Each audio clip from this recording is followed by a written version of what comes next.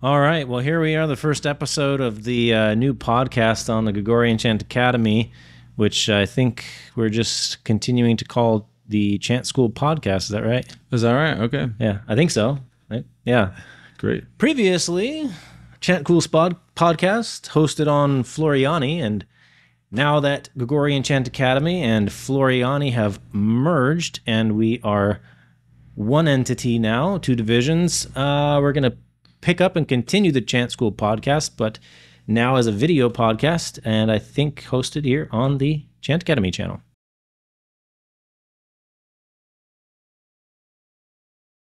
So, Giorgio. For those of you who don't know, Giorgio Navarini is the founder and director of Floriani.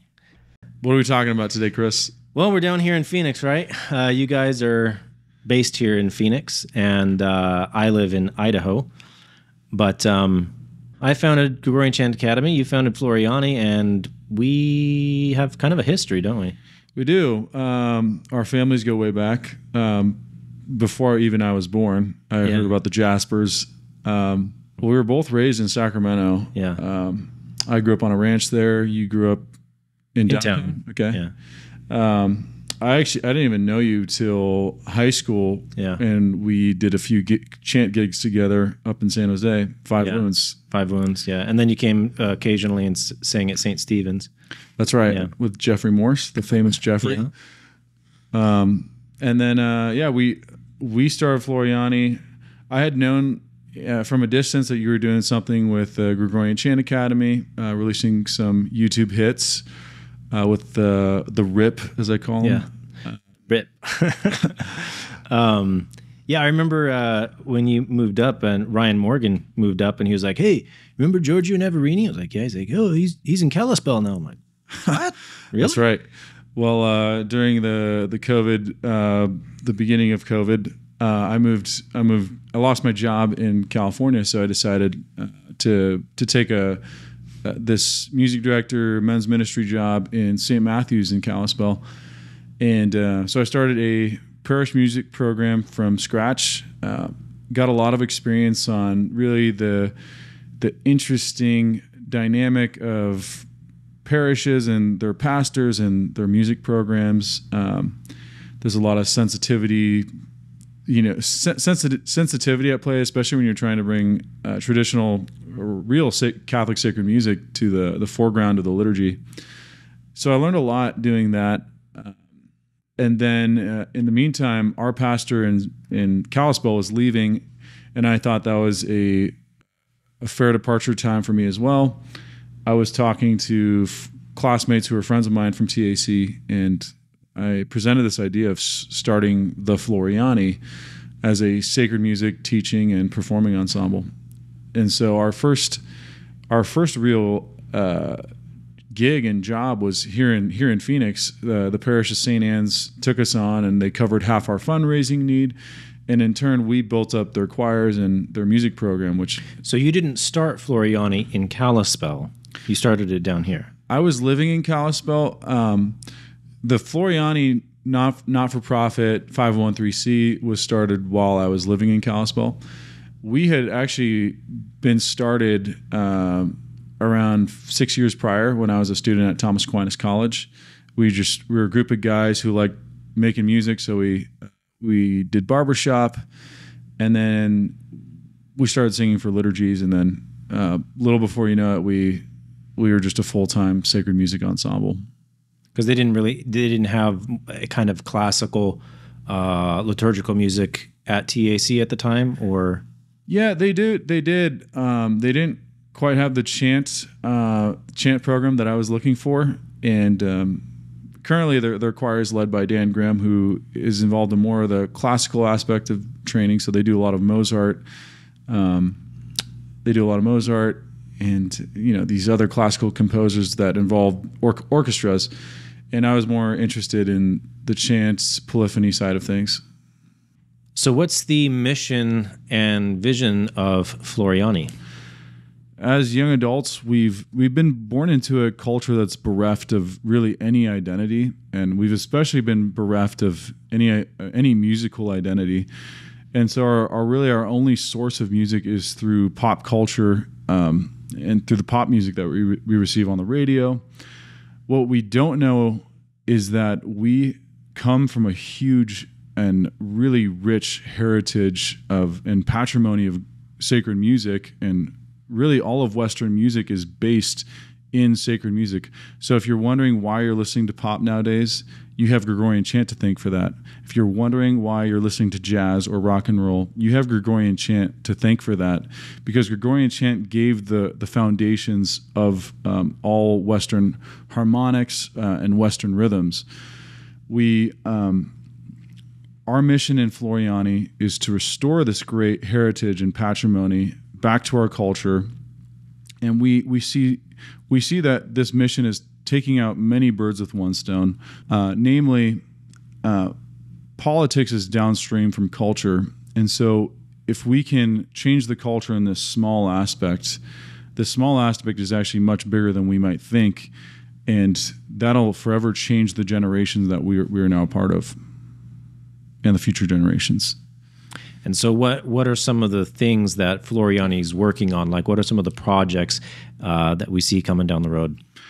Our big projects are through the Gregorian Chant Academy. We want to release a really the course content of the highest quality online, so that it's accessible by anyone from any level, anywhere. And this will further aid parishes in getting great sacred music ensembles and programs off the ground. Another thing we're working on is developing a sacred music conference for young adults to come and learn how to become great music directors and leaders for this next coming musical renaissance of the church. An in-person collegian. This will be in person, and we're deciding the location. Spoiler alert, it might be Rome, Italy. Hopefully, possibly. Hopefully, yeah. So, and when you are singing polyphonic works, what is your typical range that you sing? I'm what's known as a baritone, which is a mix of baritone and tenor. I can go up to an F, tenor F, pretty comfortably, and down to a bass F as well, pretty comfortably.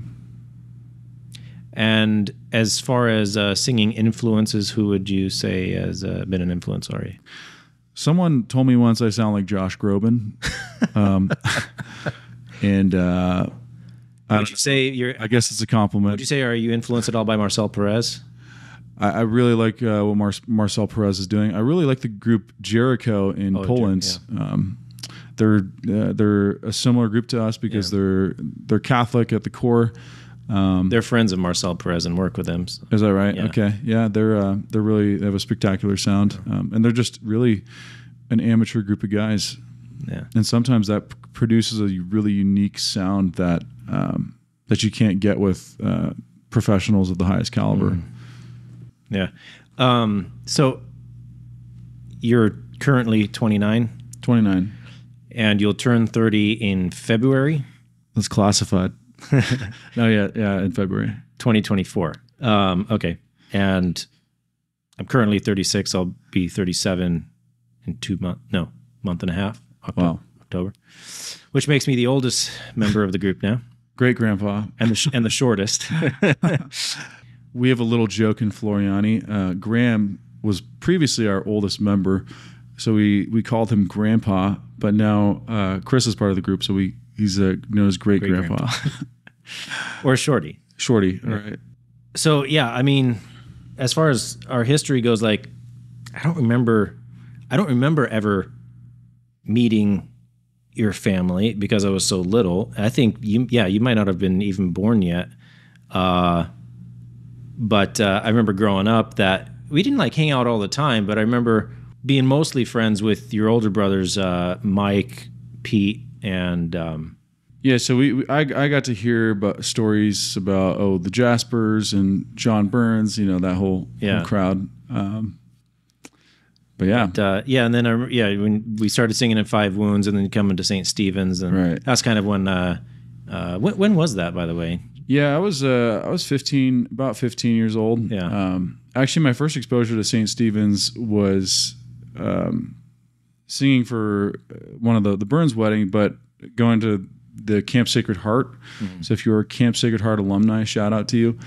But that was the first place I really experienced intense chant and polyphony, and it was actually at an all-boys summer camp where we would wake up at 6 a.m. to practice the propers. And these are just high school boys, self-led. We didn't have a priest or anyone above us telling us, oh, this is what you need to do. It was just a group of boys who were really proactive about the liturgy, and we made it work. This was about a summer camp. Fraternities summer camp. Fraternity St. Peter summer camp. So what's your musical background? Like, how did you get into this? What was it growing up and then more professionally developed? When I was 7 years old, my parents signed me up for piano lessons, and I got really interested in that. I had a very strict Russian teacher. Her name was Natalia. Shout out to Natalia. And I took that for about 12 years. But when I was 15, our parents started going to the Latin Mass, which was at the St. Margaret Mary's Parish in Oakland. Oh yeah. And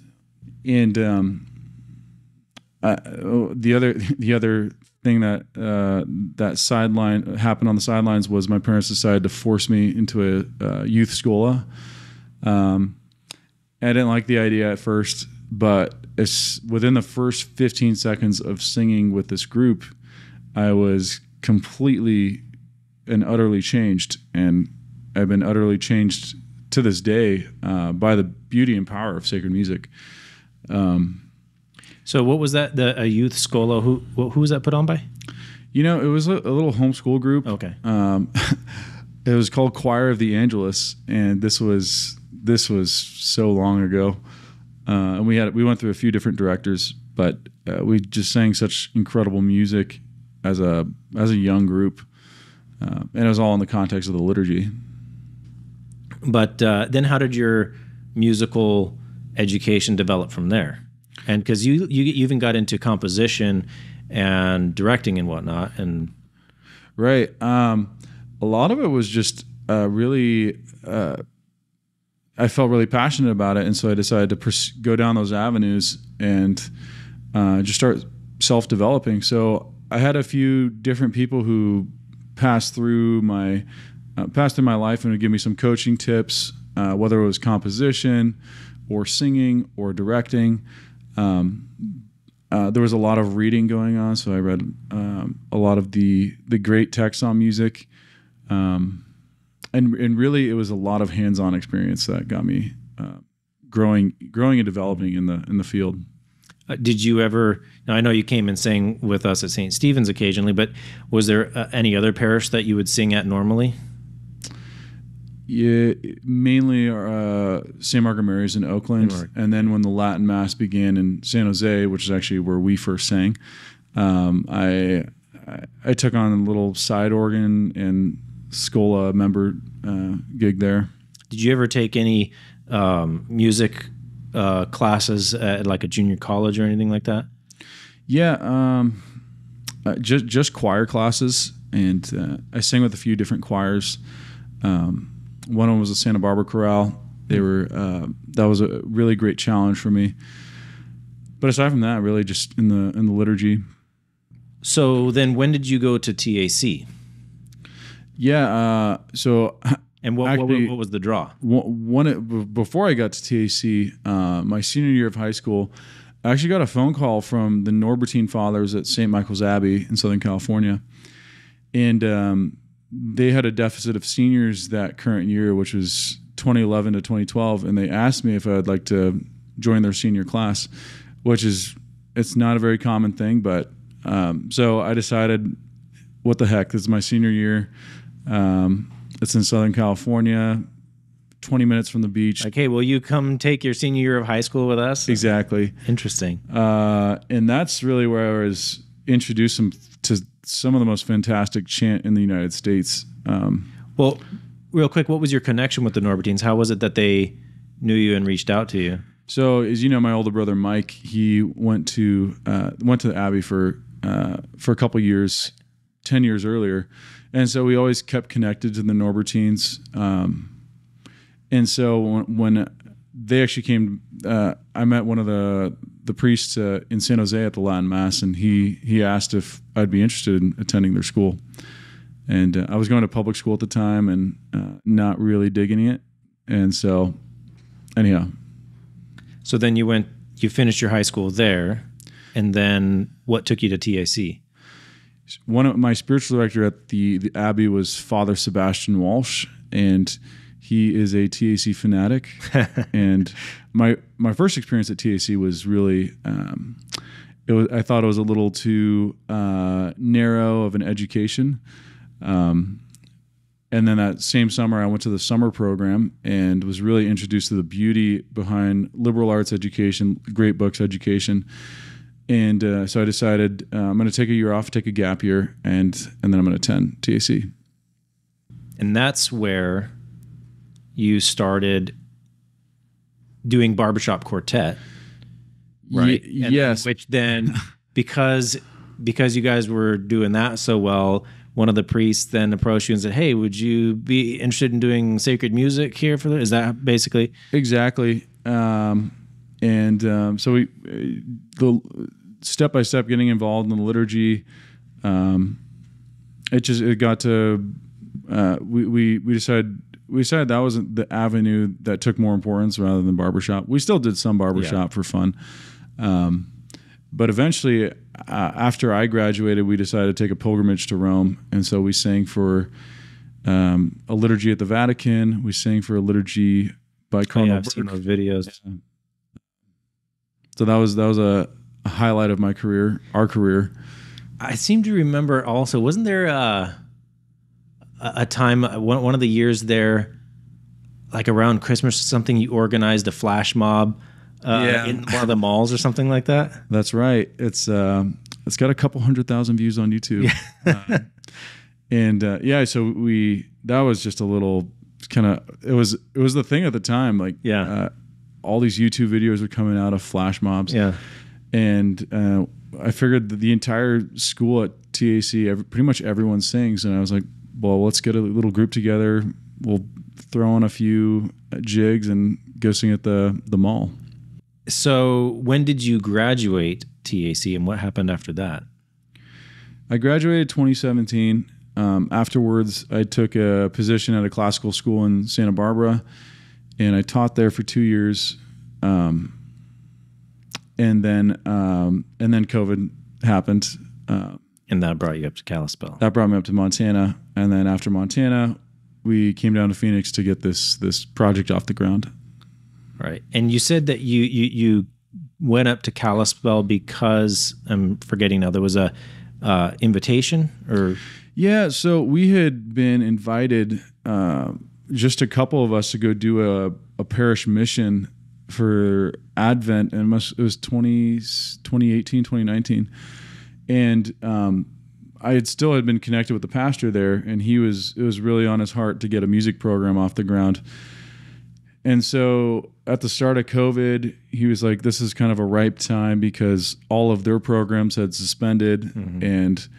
And so he invited me up there to really to just get something off the ground. At St. Matthew's? At St. Matthew's in downtown Kalispell. I remember my wife and I, the year we got married in January, so it wasn't really the right weather for a nice honeymoon. But that June or July, we took a trip out to Kalispell and to go to the national park there, Glacier National Park. You guys went to Glacier in January for your honeymoon? No. Oh. We were married in January. Okay. So then in June, the end of June, it was 4th of July weekend. That's what it was.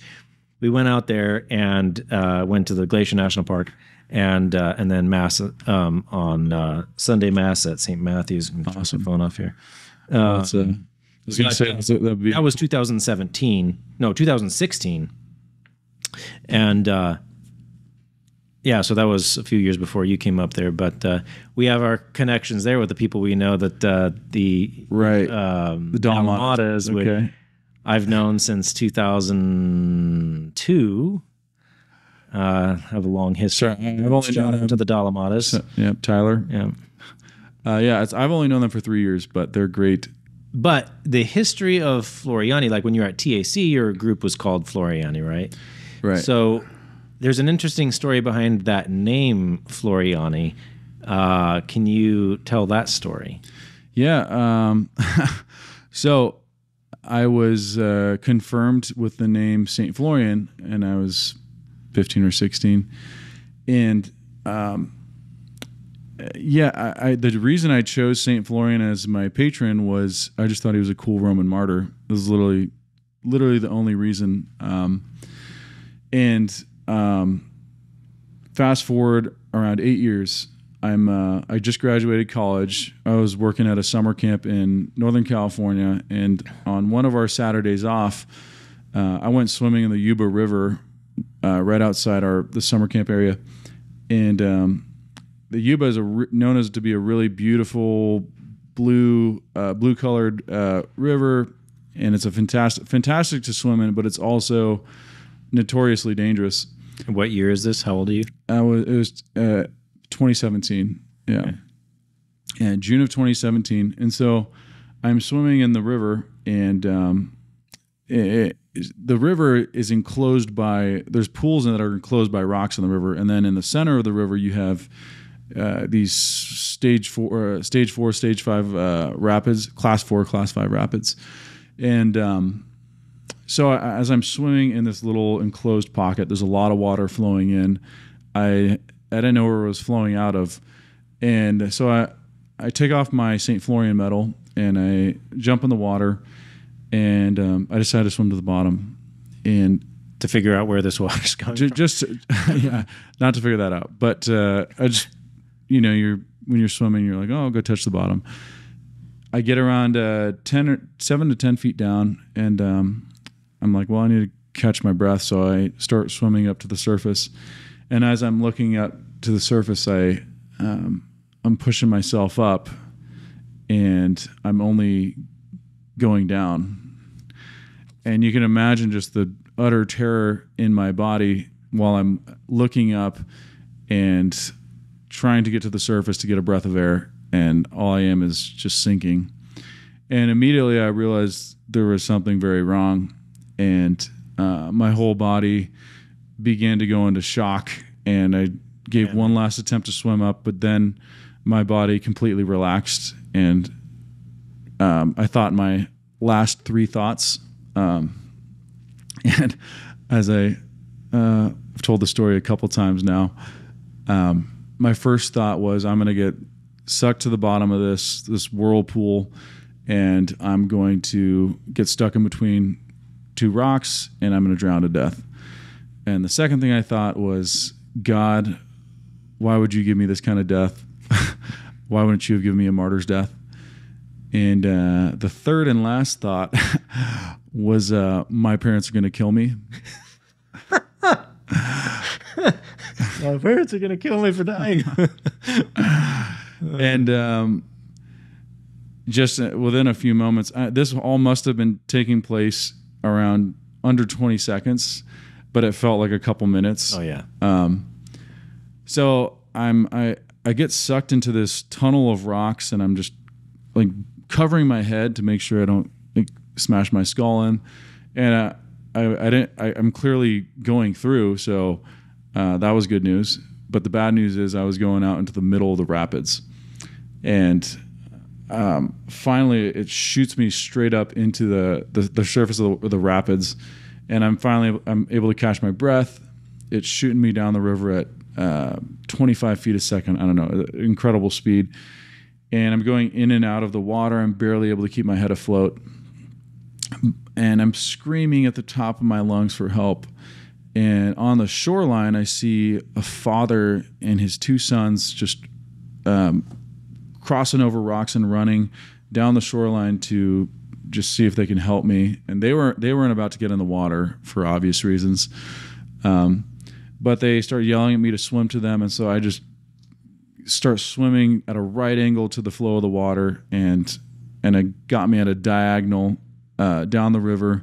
And I finally got ashore. And I was just, my body was in complete shock. And I think I knelt down And I just kept making the sign of the cross over and over and over. And a few people surrounded me to see if I was okay. And I didn't know what to say. But in the midst of all this, I just had this really strong sense I need to thank Saint Florian. I need to thank Saint Florian.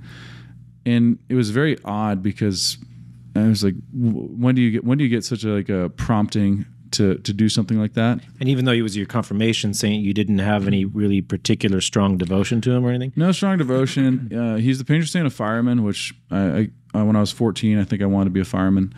And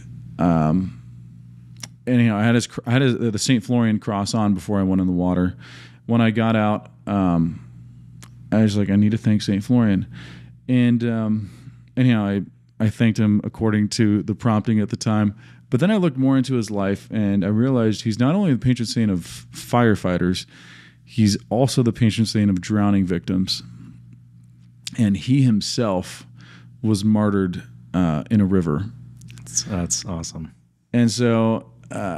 I mean, not awesome. Not awesome that I almost died. Yeah. Someone told me later on that you don't choose your confirmation saint; they choose you. Yeah, that might be a cliche, but for me, it worked out. And so later on, when I was directing this group, I asked them, "What do you guys think of calling the group Floriani?" And everyone liked the name. Everyone liked the patron, and so we named our group Floriani. And it happened that after we started our group as a nonprofit, our very first gig was singing for the dedication mass of the new St. Michael's Abbey. Yeah, this is really interesting. Which is a huge event for any, like, you don't see a new abbey opening up every day.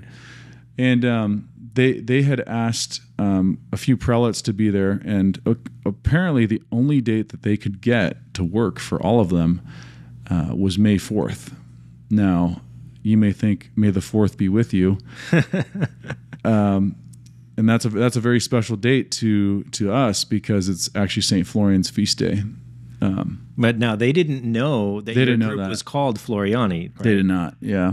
And they just knew you were a music ensemble and wanted you to come sing, but they didn't know your group's name. Correct. And so we, the night before, we got to actually venerate the relic of St. Florian, and which is now reposed in the altar at St. Michael's Abbey. But no, there was also something to do with the fires around there, right? Yeah. So that very same year after I graduated, I was living close to Thomas Aquinas College, and it must have been December 8th or December 7th. My dates might be totally off, but one night I'm in my little shack, and my landlady comes up and knocks on my door. She says, "There might be a small fire in the hills." And I come outside and I look at the mountains behind my house, and there is a blazing firestorm across the mountain range. And my house was only 15 minutes to TAC at the time. And so I immediately thought, well, I should book it up there to go and like save students or, help out whatever way I can. And so here's my house, here's TAC, and the fire's right in between the two. And so as I'm booking it up there, I just see the fire raging across. There was around 40-mile-an-hour winds that night. And so I'm just looking at this incredible sight across the Santa Ana Mountains. And eventually I got to the college, was able to take a few students. The college itself was pretty much completely unharmed from the Thomas Fire, but the Thomas Fire was the biggest fire in California history until the Cedar Fire a few years later. Over 200,000 acres were burned. So another aspect in which St. Florian has had a role in my life. Yeah. Wow, that's pretty incredible. Aside from history, personal history now, who would you say is like some of your biggest musical influences? Biggest musical influences. I'm a huge fan of Sergei Rachmaninoff. I love almost everything he's written. but especially his two piano concertos, Concerto number 2 and number 3. They're just the most marvelous pieces of music I've ever heard. Wrote a lot of that beautiful Russian chant stuff too, didn't he? He did, yeah. His All Night Vespers is that's where we get the Bogorodice Dievo. Yeah. And almost anything he touches has turned to gold. Yeah, I remember growing up, we had the 3 Sacred Treasures albums. Yeah, oh yeah. And a lot of that stuff is Rachmaninoff is just absolutely gorgeous. Yeah, he's a composer of our lifetime, and I think he's maybe one of the greatest, maybe the greatest. But I'm not gonna Who else? Step on any toes right now. Aside from Sergei, obviously Palestrina, Victoria, and I mean the chants themselves have done a real number on forming my musical identity. I heard when I was 15 that Gregorian chant is the purest form of music, and I didn't really understand that claim until my senior thesis in college, where I studied the works of Mokaro and Dom Guéjard, who are the Salem scholars on chant. And the way they understood music and the philosophical aspects of music, I think, were indispensable with my own understanding of coming to my own understanding of what music is, particularly rhythm and its connection to melody. But now, despite that, you're not necessarily glued to the Solem method, right? So we study a lot of semiology. I really like the Solem method. I think it's the most interpretive way of singing the chant. I know it gets a lot of flack that might be unjustified. You're a Solem guy, though, so you well, not necessarily. I'm not. I wouldn't consider myself one or the other. I've studied thoroughly the Solem method. I've read. When I study, I like to go to the sources. So if I'm going to study Solem method, I want to see what Mokaro himself wrote, and of course his predecessor Potier, and his successor Guéjard. Potier obviously had a different theory, but I think it's important to understand where Mokaro is coming from. Yeah. Have you done a podcast on that? The difference between? I did a brief one, just a brief comparison between Solem method and semiology. Okay. Just something very brief, but. So I've read Mokaro's Le Nombre Musical Gregorien and Guéjard's writings, and I like a lot of what they say. I don't necessarily agree with everything. And same thing with semiology. I've studied that for a long time. Guéjard's writings. I thought I turned that off. Guéjard's Cardin's writings, as well as his successors, Luigi Agostoni, John Berkman Gershel, and Alberto Turco, who now I'm acquaintance with. And I like a lot of what they teach, but not necessarily everything. So I kind of try to marry the two together as much as is possible. That's probably the healthiest relationship to take to chant. I know we read, from the writings of St. Pius X that he thinks the Solem is the best method, and that may have trickled down to a lot of Solemnites today.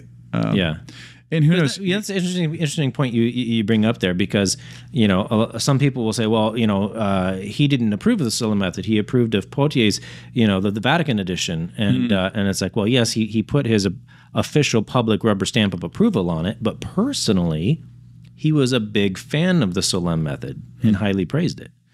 Because even if you can argue that the Solem method, it's not historically accurate, whatever. That may be the case in some regards, but it has a lot of very practical benefits, especially the more singers you have, the larger the ensemble, it becomes very practical. Right. Yeah. You're not dealing with people who've listened to like Ensemble Organum or various interpretations of old chants. You get a lot of flux between the different ways of singing, especially the rhythms. Yeah. And that's where Solem really comes in and says, well, just do it like this and do that across the board. It's a unifying method. And because it has a certain set of rules that are flexible, but it then also helps with the Catholicity of the music too, because that's something we realize. One of the benefits of the traditional rite is that no matter where you go in the world, the liturgy is going to be the same. You can go halfway across the world and go to a mass, and you're going to feel at home. I think, and the same thing, if you're singing with the Salem method, whatever its faults may be, one of the benefits is that you could be singing it in your home parish, travel halfway around the world, and they could be using that same method, and you'll be able to sing with them quite well. Right. There's still flexibility there to allow for personal interpretation and whatnot, but it's not going to be hugely different. Yeah, if anything, you may just say everybody should be every chant school should have familiarity with the Salem method, so that when different singers come in their midst, they're able to adapt accordingly. Yeah. I think it's also just good to understand it just from an historical point of view, to understand the development of the history of Gregorian chant. Even just from that aspect alone, it's good to see.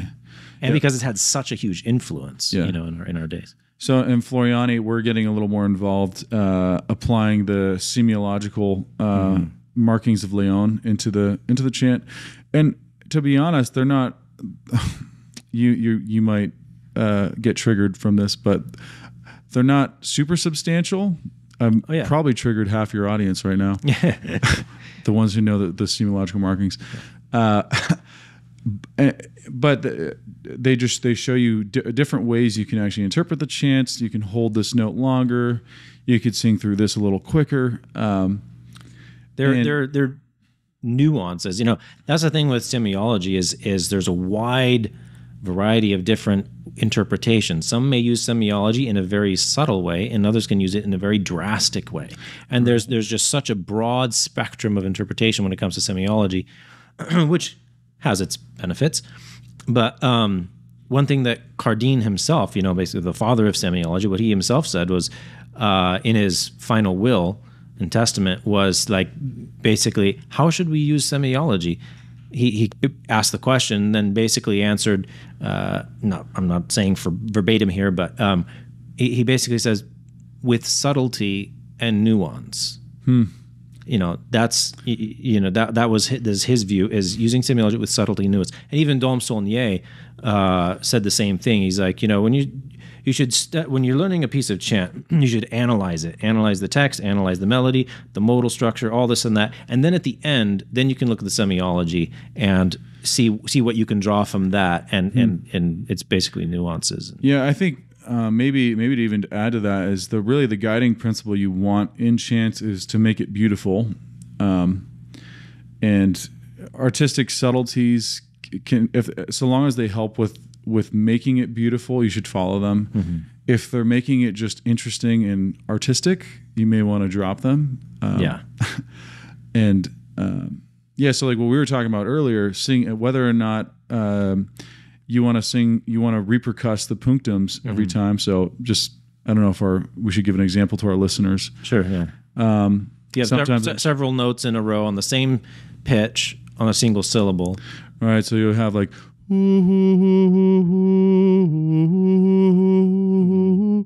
many choirs will repercuss each note because you have like sometimes up to nine single notes in a row.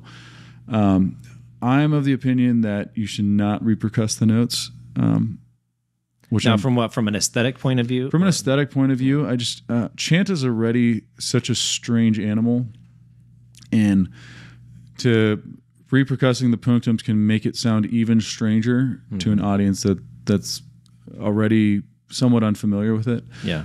And what I found in the Salem method, you don't repercuss all the notes. You'll hold them and group them into longer. Your aim is to make beautiful notes. And some of you may be familiar with Arvo Pärer, who said that Arvo part. His line was, all you need to make beautiful music is one note sung or played beautifully. And I think you can apply that principle here by lengthening a note and and giving it energy or giving it just substance instead of repercussing it. Yeah.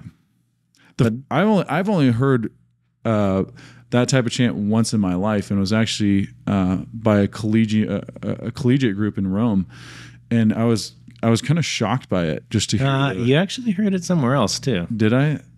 Was it at St. Stephen? St. Stephen. Oh, yeah. Maybe they did it probably a little more tastefully, and so I didn't notice. Yeah, it wasn't very. It was more subtle the way we did it there. But yeah, we were talking earlier about, the solemn. Most people don't really study the solemn method. They learn some of the basic principles and whatnot, but they don't really study it in depth, which leads to a lot of misconceptions, both from those who like it and those who don't like it. One of those being about the repercussions. Most people will say, "Oh, well, in the solemn method, you do repercussions. You group the notes." It's like, well, actually, if you read Makaro's writings, he says, and citing medieval sources, that yes, he said basically for him it comes down to a prudential, practical choice. He says most choirs aren't capable of doing it well, and in that case, if they can't do it well, they probably shouldn't, and you should group them together into sustained notes instead. But if they can do it well, then I think they really should. That's So that's Makaro's. I have yet to hear it done well, I guess.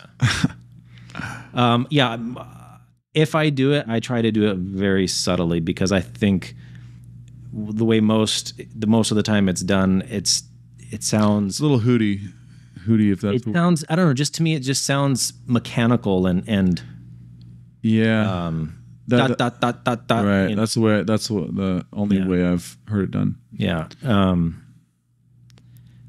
So anyway, then you started Floriani in 2001, right? 2001. I would have been 7 then. 2021. Excuse me. Correct. I was 27 then. Yeah. Yes. And so that was the same year that I started my academy. Okay. Wow. What month did you start? It was we had our official papers for the nonprofit status came in on May 4th. Okay, so pretty close. I think I launched this in January of 21, and then Floriani in May is pretty darn close. Same time frame. But then ever since then, I've just been working entirely on my own, trying to do everything. And then at the beginning of this year, 2023, I realized, man, I really need to get a team together.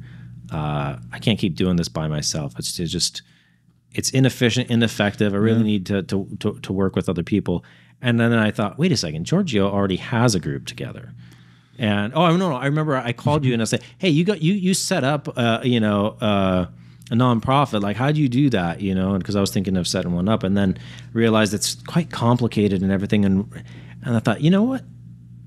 Floriani's mission is almost identical to my own. Why set up a separate organization and compete with Floriani to try to achieve the same thing when maybe we could just work together? Work together. And then I, texted you and I was like, hey, what do you think about merging? It's a great idea. Yeah.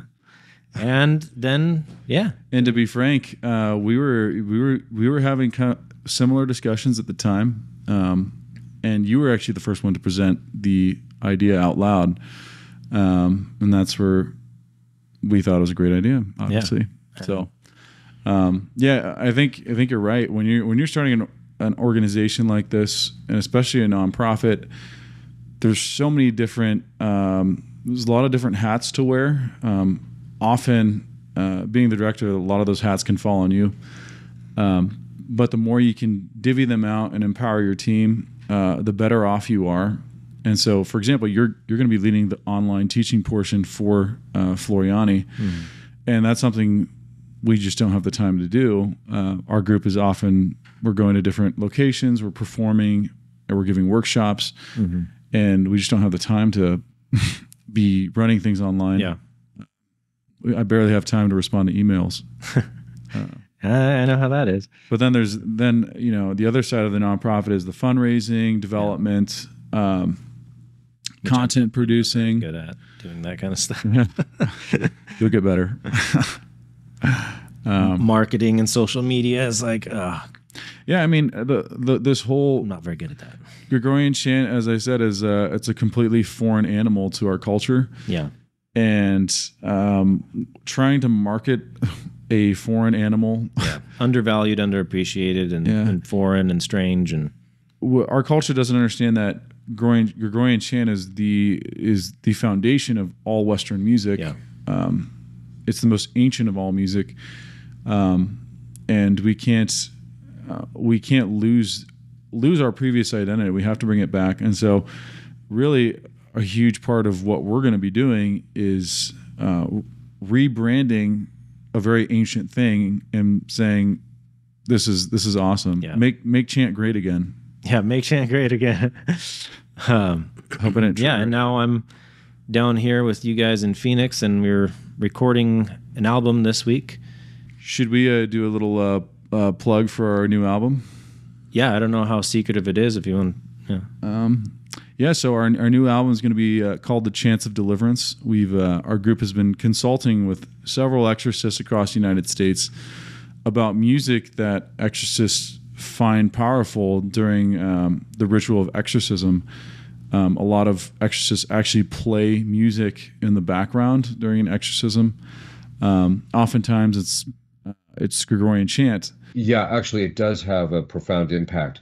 In our sessions, very often what we will do is we'll play various chants in the background, but at a certain stage when we're praying the different chants, we'll come across one that really does bother him and annoys him. But then what we'll do is we'll play that over and over and over again. And we have found that has a weakening effect on them.